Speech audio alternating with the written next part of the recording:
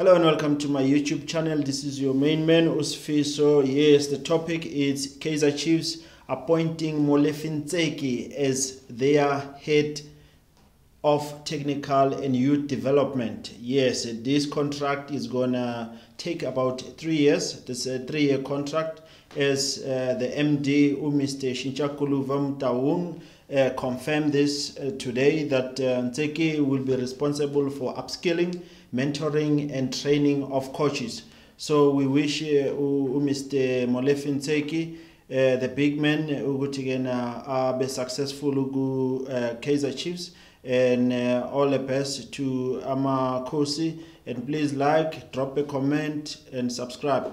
Itada till we meet again.